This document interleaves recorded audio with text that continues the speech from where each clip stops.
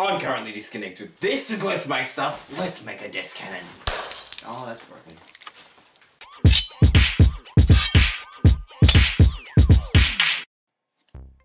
For this build, you will need a cardboard tube, some glue, some tape, a balloon, and a cardboard or plastic bowl. First things first, you're going to want to figure out how long you want your cannon to be. Just remember to add a couple of inches because you're going to need a little bit extra.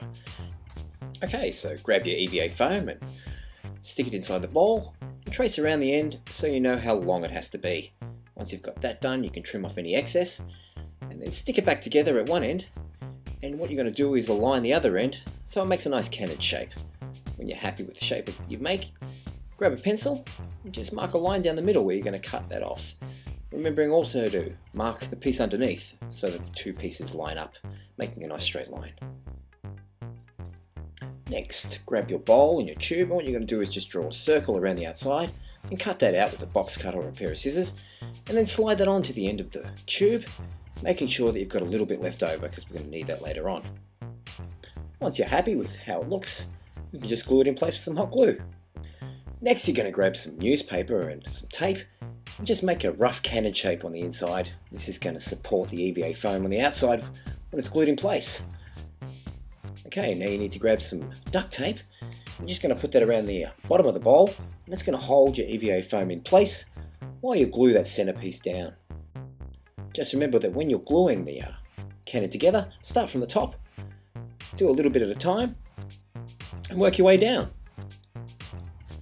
Now once that's dried, it's time to work on the bottom part, and you're just going to gradually peel away a bit of duct tape and glue it with some hot glue. Take your time, but if you do make any mistakes, remember you can correct them with a box cutter. Now the end of the cannon was looking a bit rough, so I grabbed a roll of tape and used it to trace a nice even line around the end of the cannon, and then grabbed a box cutter to cut it off, make a nice flat line. After that, it was time to cut off the end piece, just an easy round circle, and stuck that in and glued it in place. Once you've done that, it's time to give it a coat of paint. I ended up putting 2 coats of paint on this, and after that I also gave it a coat of gloss, which made it nice and shiny. Now for the stand, I just grabbed a box, drew a large half circle on one side and a small half circle on the other, and then cut that piece out. Once I was happy with the shape, I just coated it in some silver paint and then decorated it with a marker, making some rivets and some lines to make it look, kind of funky. Okay, so now you're going to grab your balloon or inflatable punching ball. You're going to stretch that out and just stick it on the end there, making sure you've got a nice little pocket of balloon. Once you're happy with that, it's time to tape it on. And lastly, you're going to need some ammunition. Now I tried out a few things. I tried out some candy, tried out some paintballs, but in the end the best thing was just rolling up some newspaper and wrapping it in some tape. Now to fire your cannon, all you need to do is grab yourself a cannonball or a projectile, chuck it down the barrel, make sure it's hit nice and snug at the end of the balloon, hold it down firmly, pull it back, and let it rip. Not bad. It's nice to have a target at the end. Here's another couple of goes. I also used a few other projectiles. If you're interested in that, I've got a video that I'll put up. Just let me know in the comments below. So there you have it, your very own desk cannon. Impress your friends, vanquish your enemies, terrify your neighbours, but always use responsibly. Always use responsibly. I.e. don't shoot someone in the face with it because it really, really hurts and you'll probably get in trouble.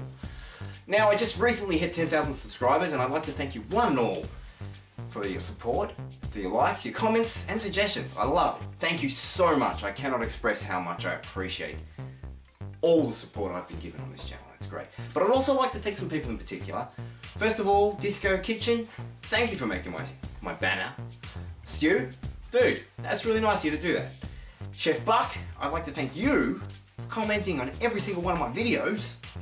Dude, you're awesome. Thank you so much, man. And I'd also like to thank Cakes by Chopper, who encouraged me to make this channel even when it was just a concept, and it's encouraged me ever since.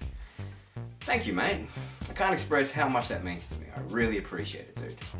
So thank you one and all for your support, and I look forward to more suggestions down below and more builds in the future, and I guess I'll catch you next time.